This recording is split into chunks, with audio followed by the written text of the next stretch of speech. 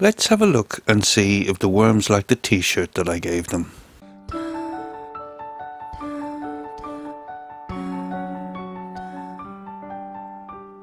Hello again. So this is the worm bin we set up around 12 weeks ago, might be 13 weeks ago now, which I fed 2 t-shirts to. I've just moved it out of the very leaky plastic greenhouse, and that's the cardboard that it was sitting on.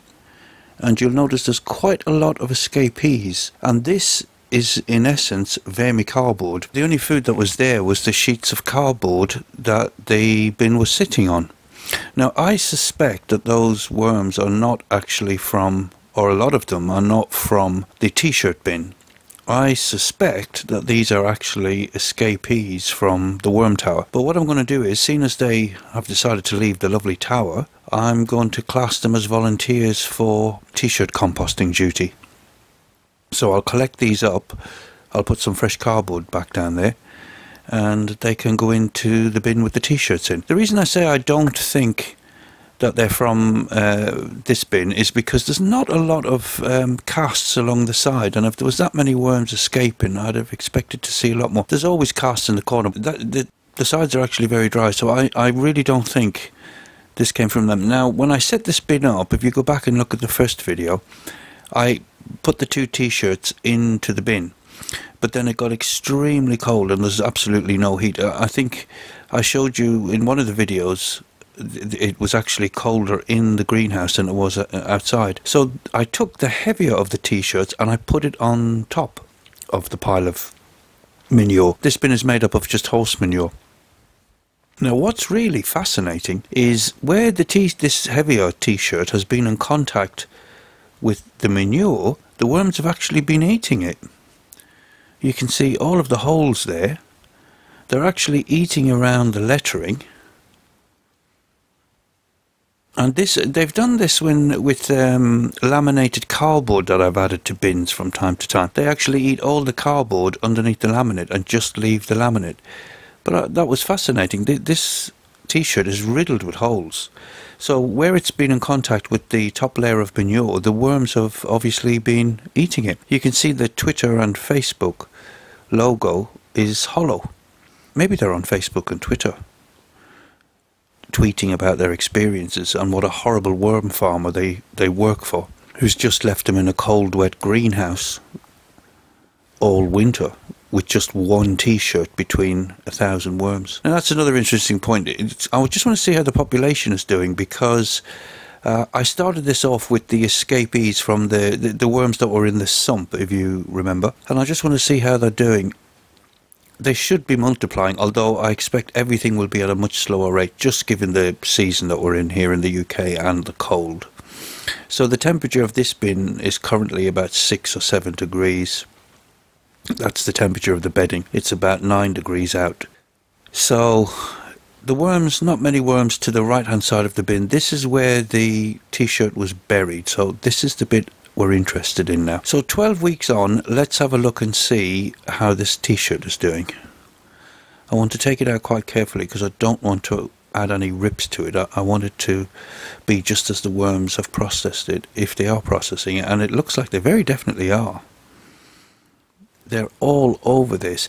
There's going to be no other food source added to this, so there's tons of food in the amount of manure I added, and the only thing that's going to be added to this bin is clothing. So we started with a clean white 100% cotton t-shirt. The dyed t-shirt is supposed to be 100% cotton as well, but it's obviously got dye in it, and it's obviously got mind you, that white one was probably bleached. So the worms are definitely congregating much more to the left hand side than the right, so they are treating the t-shirt as a source of food. So yeah, the heavier t-shirt, it's also cotton, but it's dyed and it's got that plastic or rubberized lettering on it. So let me just open this out now and we'll see what it looks like.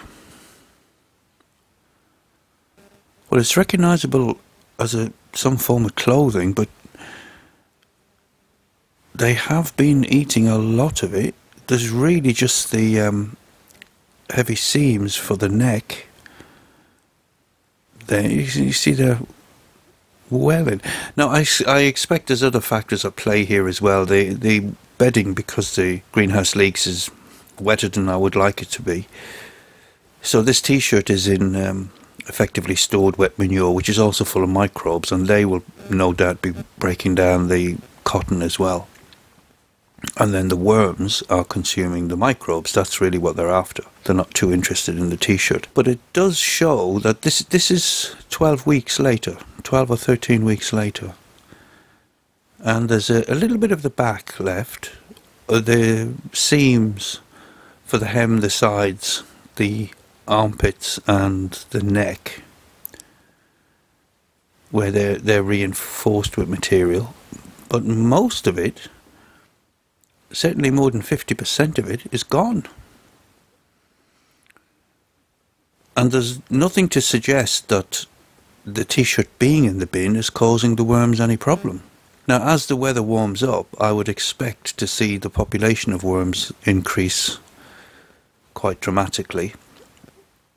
I'm not looking at this stage for any cocoons or baby worms, but I can just see as a cursory look there's an awful lot of immature worms there. So they are breeding in the bin, despite it being so cold, and despite their only additional source of food being the cotton t-shirt. So I'm really pleased with that. It does show you that if it's 100% natural fibre, cotton, wool, silk, feeding it to your worm bin is an option. Now, that's not ideal, because ideally you would hand it down or give it to a charity shop if it's in really good condition. Failing that, you'd recycle or repurpose your the clothing to make rags, or if you're good with a sewing machine, I suppose you could create another piece of clothing with it. But when all those options are not possible, you can compost it, and you can certainly compost it with worms. I'm really, really pleased with this. I didn't think after 12 weeks. Look at that hole there. I mean, it's massive. I've turned this the other way around now, just because it'll be interesting to see if we come back in 4 weeks' time and have a look to see what they've done to the back. But look, they've got, oh gosh, maybe they've got a website as well, because look, there's www. Oh goodness, those worms now are probably on the internet, Twitter, Facebook, telling the whole world what a terrible worm daddy I am, leaving them with just their own clothes to eat. I mean, how horrific is that? All they've got to eat is clothes. You can see all the little holes there. The whole garment is punctuated with holes where the worms have been working their way through. I'm just intrigued with the hollow up for the Facebook and Twitter. It's fascinating that they've eaten around it. And I just want to see, I'm going to handle that little piece very carefully, because I want to see if they actually just leave the lettering when we get to that stage. So I'll come back in 4 weeks and we'll have a look and see how they're doing. But for a first look, first update, I'm very pleased with this. So I'll leave it there. As always, thanks for watching. Bye for now.